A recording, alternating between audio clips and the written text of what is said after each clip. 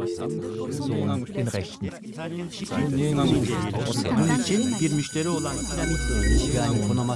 Teil an der Nordseite.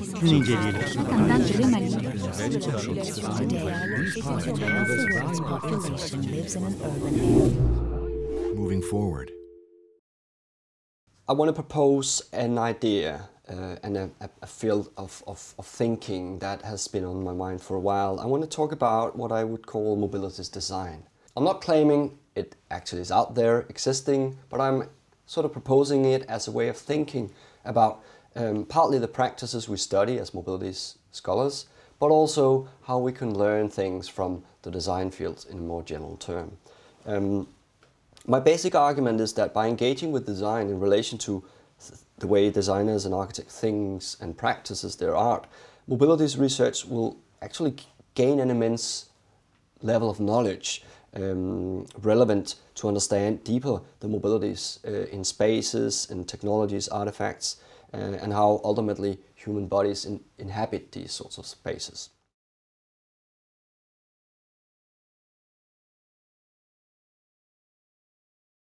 Now, if we start by thinking about the word design, there's a lot of definitions. You can go to the dictionaries and find that it means mark out or designate or take something apart, shape it without having it in front of you. It's an imaginary practice. It's related to a construction mentally before physically, if there even is a physical object. I've been working with urban design for quite a while, so my interest and my inspiration and source of inspiration is within urban design. And the American urban designer and scholar Kevin Lynch, he offered this definition, and I will quote him. He says, quote, "Design is the playful creation and strict evaluation of possible forms of something, including how it's to be made. That something needs not to be a physical object, nor is design expressed only in drawings. Although attempts have been made to reduce design to completely explicit systems of search and synthesis, it remains an art. It remains a peculiar mix of rationality and irrationality. Design deals with qualities, with complex connections, but also with ambiguities." Unquote. Kevin Lynch wrote this in 1980 in a book on how to design cities. And of course, you can think of many other ways of engaging with the design question. But I think the peculiar mix of rationality and irrationality is actually really interesting and helpful.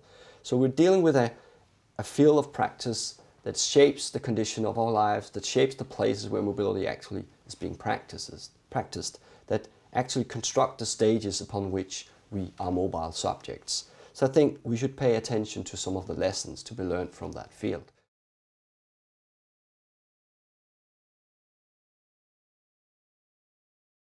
Now, I'm not suggesting that designers have it all right.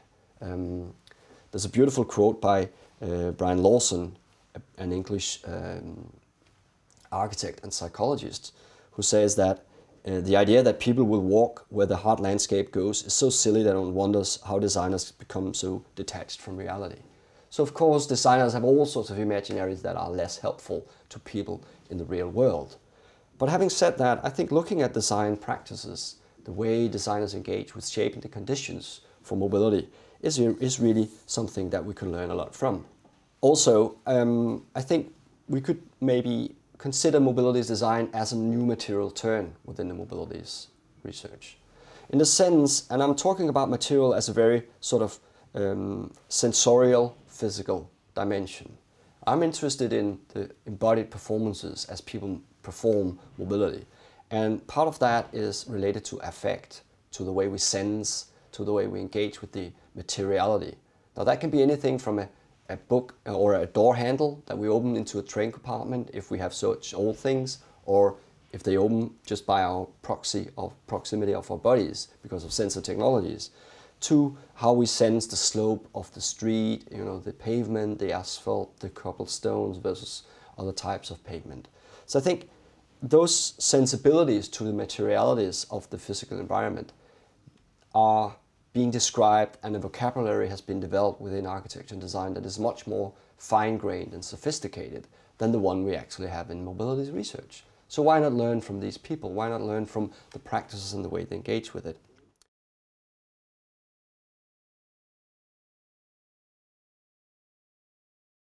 In this thinking, I've been quite influenced by Tim Ingold, who talks about a shift from materiality to materials.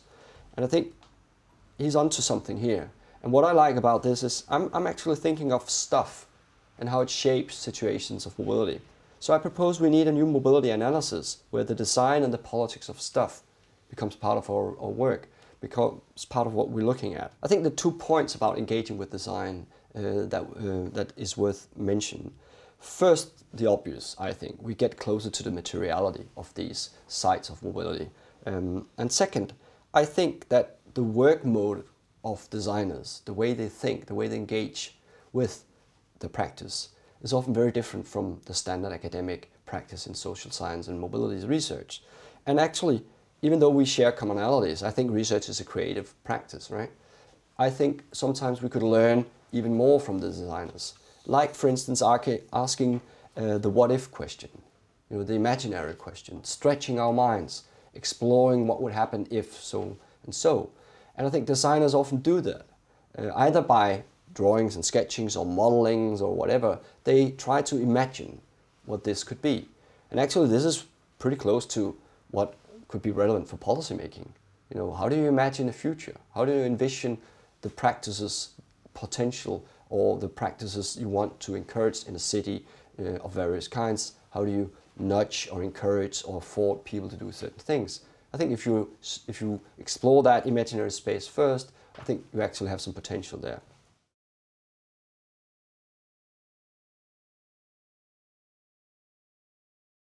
Mobilities design, I would argue, asks a pretty straightforward and very pragmatic question. It would simply ask, in prolongation of this staging mobilities perspective that I'm advocating, the question, what makes mobile situations possible?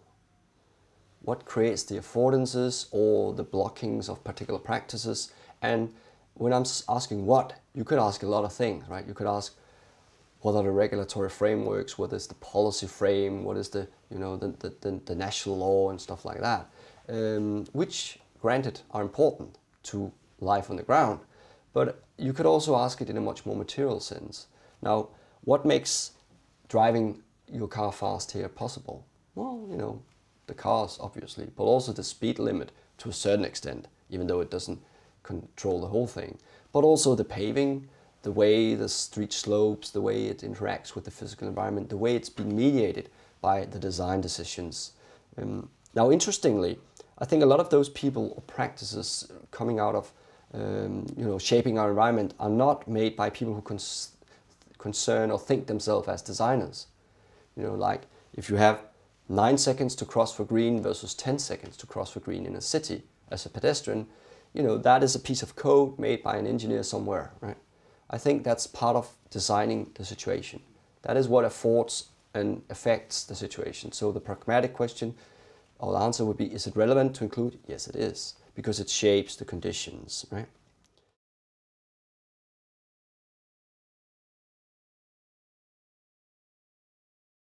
To me, looking at mobilities design means a number of things. I think we could actually use this to discuss how do we make our mobility systems more inclusive? How do we make them more environmentally restraining? How do we make them more resilient, risk-averse and flexible, less vulnerable? But we could also ask the kinds of questions that designers often do. How did these spaces become more interesting? How did they become fun? How will they afford social interaction and engagement between people in the public that might not engage if they were just minding their own business? So I think these are the potentials within a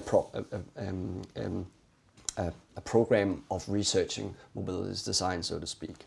The impact or the implication of this is both in theories and methods and disciplinary input, of course. I think in line with what I think in general, there is no particular singular discipline that can organize all this. So I think the designers on themselves would never apply the mobilities research concepts. They would never take the theoretical reflection to this level that we are working with.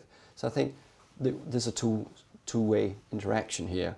But I think the potential in looking at the materialities of mobilities, as I would like to call them, from the point of view of mobilities design is promising. There are creative ways of thinking about engaging with the city and understanding the city and mobility. So I think the benefits from a mobilities design research agenda affects both the theoretical and the methodological and also the disciplinary concepts and thinking. I do not think we have one discipline that can take care of all this. I don't think there's only one methodology either. And I do not believe in one theory only. So I think there's a scope for interaction here that is not being tested before. And I think looking at design and designers' practices are really potentially very helpful.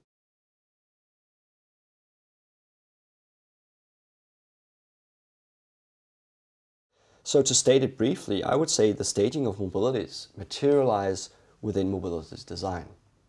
Now let me try to exemplify that a bit. I am teaching in an urban design curriculum, and part of what we've been doing for some years is to work with design of public spaces in relation to infrastructures. Now this is a model of a site in Copenhagen. And what we're dealing with in this project is students working with the metro and how to understand the relationship between the underworld of the metro and the everyday life public spaces on the surface.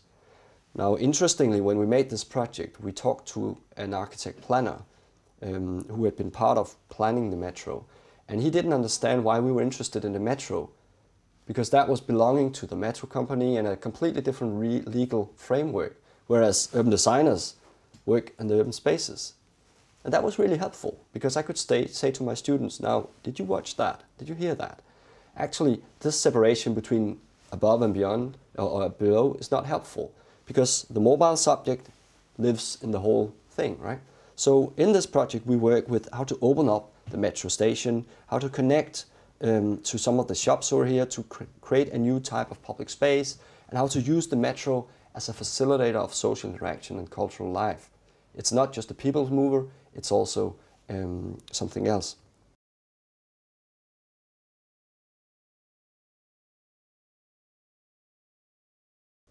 So I think that on its own is interesting for me to work with designers on these issues, because it challenges my notion, my understanding of what is a city and what will mobilities mean. But also I get a much more sort of technical handle on this, because we work in layers, right? So you can actually start understanding the 3D of the city. We all know it with our bodies and our practices, but knowing it with our minds and our concepts is slightly a challenge for some of us at least. So this is where I'm using the model to actually understand the layeredness of this situation. And you can take this model and then you can add to it a very important part, which is not visible here, which is all the digital technologies, all the Wi-Fi, all the apps and stuff that people use to navigate up and through these spaces.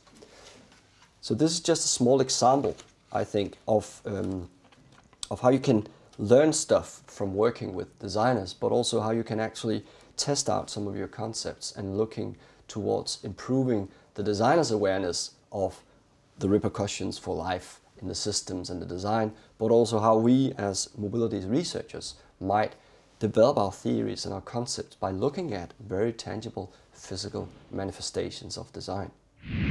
Seite sowie den Außenbereich den rechten.